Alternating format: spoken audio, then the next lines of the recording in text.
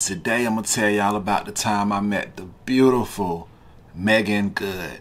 Now, anybody that knows me or that's known me for a long time knows that I done been crushing on Megan Good all the way back in the Friday days. Like, we pretty much the same age. She might be a little bit older than me, but my whole childhood, I remember seeing Megan Good on everything from Cousin Skeeter to Friday to Eve's Bayou to Deliver Us from Eva. So it's basically like we grew up together. And when I made my mind up that I was gonna be in the film industry one way or another, I knew that I was gonna meet Megan Good one day, and I said if I ever meet her, I'm gonna pull Megan, and that's gonna be my girl, son. Like, I was serious about it.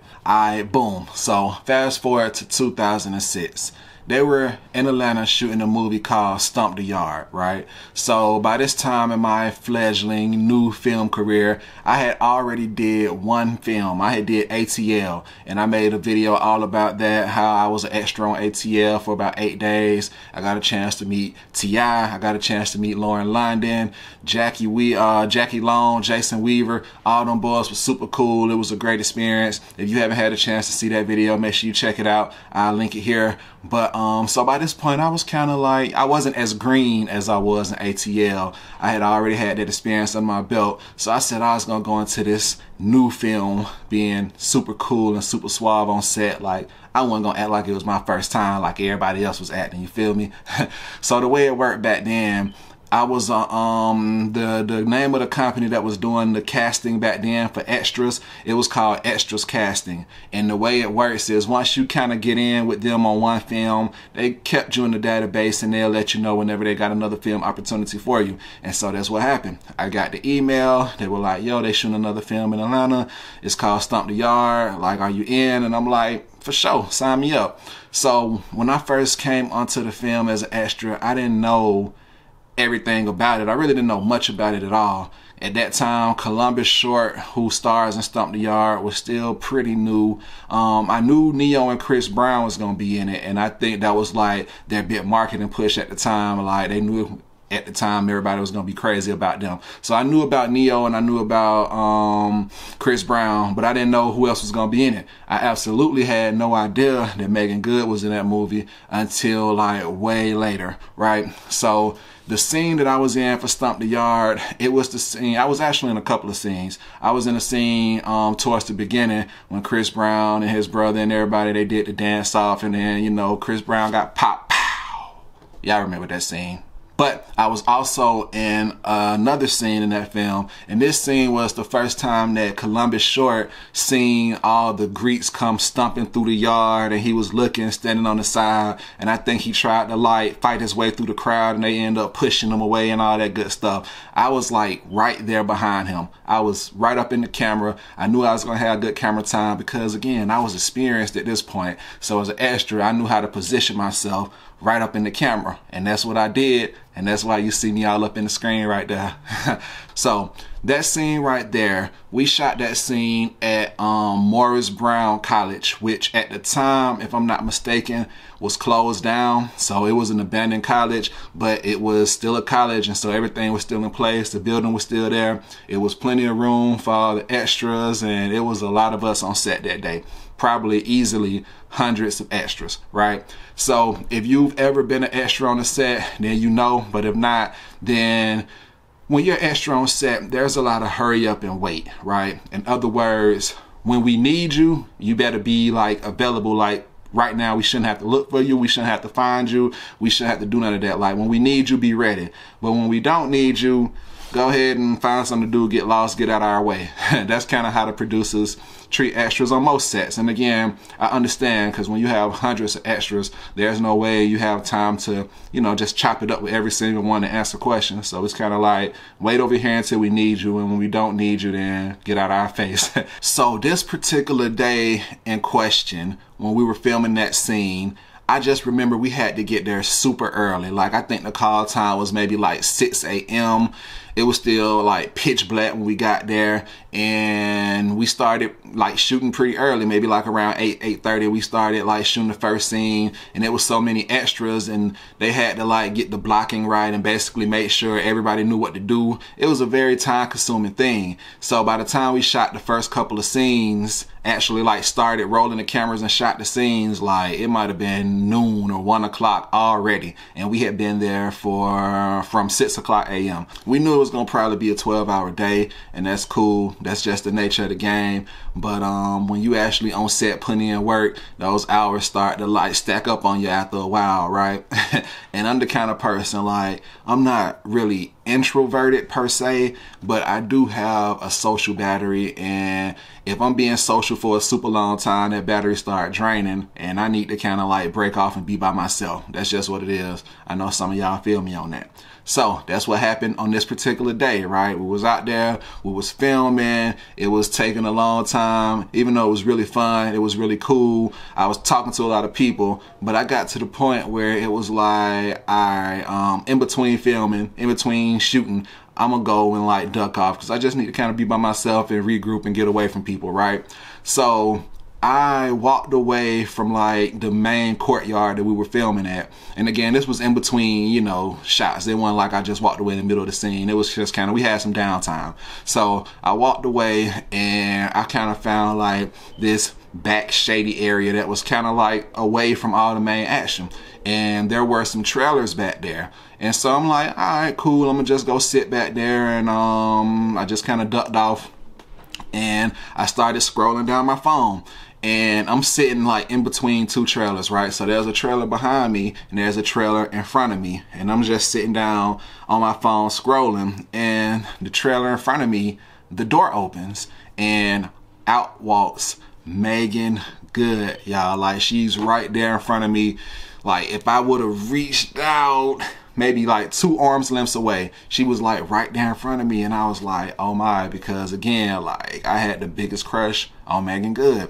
And so she walked out the door just looking all young and beautiful, and skin glowing and melanin popping in the sun. It was like a music video, y'all. It was like she was walking down in slow motion, walking down the steps to the trailer.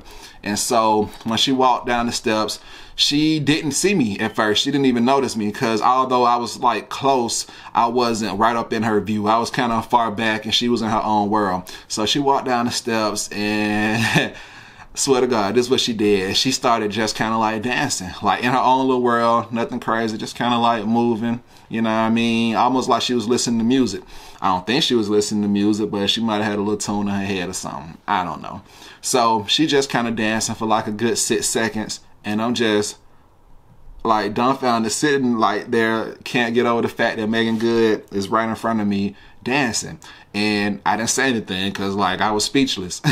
And so finally she kind of like turned around and noticed me, and she kind of was like, oh, she was like, oh, my bad, you know, just I'm over here dancing or whatever. And I was like, oh, no, you good. Like, you know, do your thing, do your thing. Because at this point, I'm like, oh, my God, Megan Good is talking to me. Oh, my. And so I definitely didn't want to sound like too big of a groupie and, you know, be all like starstruck and everything. But I definitely was enjoying the fact that I was officially kind of sort of conversing with Megan Good after those first couple of lines, right? So she said, my bad, you know, and I was like, nah, do your thing, do your thing. And so then I took the opening, you know, I walked over a couple of steps, I walked up to her, and I just introduced myself. I said, hi, I'm Jamal. And she was like, hi, I'm Megan. And in my mind, I'm like, of course I know who you are. But the fact that she, you know, was just so cool and humble, that was really cool, right? So we shook hands and everything. And y'all, I gotta keep the conversation going. Like, keep in mind, y'all, at this time, I'm still in high school. So I kind of got a little game. You know, I know how to keep a conversation going, because it's high school. You're surrounded by, you know, people all day. So it's easy to keep a conversation going. But I also felt like the pressure was on me not to mess up. So I was like, you know, I said, I'm Jamal. She said, hi, I'm Megan. And I was like, so how do you like it out here in Atlanta? So if you seen my last video I did about Lauren London, you might remember that I asked Lauren something similar, like how you like it down here in Atlanta, because she mentioned that she was from Cali. So, you know, I said, how do you like it down here in Atlanta? Now, this line at the time, y'all, was like my go-to line to keep a conversation going, especially on film sets, because by this point I had been on film sets for about 14 or 15 days between ATL and Stomp The Yard. So I'm meeting all these different people. Most of them are extras, a lot of pretty girls on site. So it's just easy to kind of have like a default line to just throw out there to get the conversation going. And since a lot of people weren't from Atlanta, especially at the time, because Atlanta was new as far as like being the hub of filmmaking, Atlanta was new. So a lot of people were coming from all over, Cali and New York, whatever the case may be. So I asked Megan, I was like, you know, how you like it down here in Atlanta? And she was like, oh, you know, it's cool. Like, it's not my first time down here. I've been here before. You know, I always like it. I love it. And I was like, okay, cool. And we just started chatting, y'all. Like, the conversation just really started going. It started flowing. And it wasn't like, I wasn't being overly flirtatious. I was just being a regular guy, like just chatting up a girl. But the more I'm talking to her, the more my confidence is building up, because she's talking back to me. And so I'm like, all right, I'm gonna hit her with a couple more lines. And then I'm gonna bust my move, and I'm gonna pull her, and like she's gonna be my girlfriend. Like, that's it, say less. And so we talking, and I'm just about to pull out one of my big boy lines, one of my Mac Daddy lines that's gonna take the conversation from friendly casual to like, what's up? You feel me? And I'm telling you, y'all, this was my Mac Daddy line of the century. I was finna drop it on her. She was gonna be all wooed and swept off her feet, and she was gonna be my girlfriend, y'all. That's how it was in my mind. So I'm just about to drop this big bomb Mac Daddy line on her, and she looked at me before I had a chance to say it, and she was like, you wouldn't happen to have a cigarette on you, would you? And I was like, I did this move here. You know what people do when you ask them if they got something and they know they ain't got it, but they pack the pockets anyway. I'm like, nah, man, I ain't even got none. I must have left them in the car. Keep in mind, I don't smoke cigarettes. I've never smoked cigarettes. It's never been my thing. Black and Miles maybe, but I never really been into cigarettes. I never been into cigarettes at all, right? So I'm like, I ain't got none on me. I must have left them in the car. And she just looked at me and she smiled, the most beautiful, brightest smile ever. She said, well, Jamal, it's been a pleasure talking to you. She was like, but I'm gonna go find me a cigarette, okay?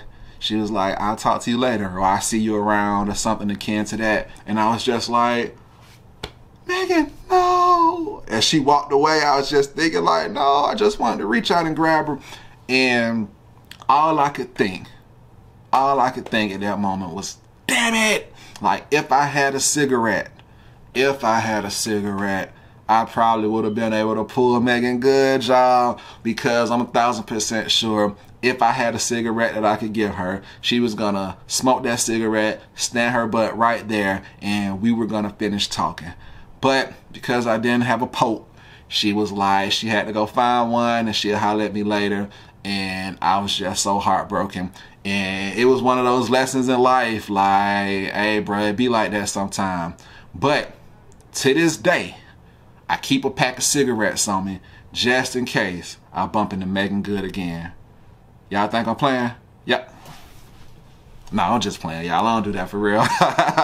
But no, real talk, for like a good month after that, I did keep a pack of cigarettes in the car. Like, I kept them right in the glove compartment in case I ever bumped into Megan Good again and she needed a cigarette. I was gonna be ready for her. But that particular day in April of 2006, it just wasn't in the cards. I had to watch her walk out of my life because I didn't have what she needed, and it was all bad. But just the experience of being able to meet Megan Good and talk to her and shake her hand and have her say my name, it was absolutely amazing, man, and it's an experience that I will never forget. The rest of the shoot went well. Like, no complaints about my time on the Stomp The Yard set. I also got, in addition to Megan Good, I also got a chance to meet Chris Brown. I got a chance to meet Neo. I got a chance to meet Columbus Short. I got a chance to meet all these guys, and it was just a super cool experience. And you know, I wouldn't trade it for the world. So Megan, if you're watching this, it was an absolute pleasure to meet you. One day our paths will meet again. I'm doing bigger and better things now. You know, back then I was an extra. Now I'm directing films. I'm producing films. I'm out here doing my thing, and I can buy you all the cigarettes you want, Megan. I'm telling you, come holler at your boy. You are a sweetheart. I wish you nothing but continued success and prosperity in your career. Megan, it's been amazing just seeing you continue to grow through these years since that day that we met. All the films you've done, just all the happiness and joy that you've brought to people. Please continue doing your thing. I have nothing but love for you. And until we meet again, take care of yourself. So that is my Hollywood story, y'all, about how I met the amazing, beautiful Megan Good. If you're feeling content like this, make sure you drop a comment, drop a like, go ahead and hit the subscribe button. Let me know. And next up, I don't know, y'all want to hear about me meeting Chris Brown and Neo on the same set? Maybe I'll do one about meeting Chris Brown and Neo on the set of Stomp The Yard, because that boy Chris Brown was a fool. I tell you, back then, that was 2006. I think he had only been out for a year, and bro was just dancing the whole time on set. The whole time. Even when the cameras wasn't rolling, he was dancing the whole time on set. And he was super cool. He was young. He was super cool. But this ain't a Chris Brown video. This is a Megan Good video. So y'all stay tuned. Maybe I'll do a video about that separate. In the meantime, till we meet again. Peace.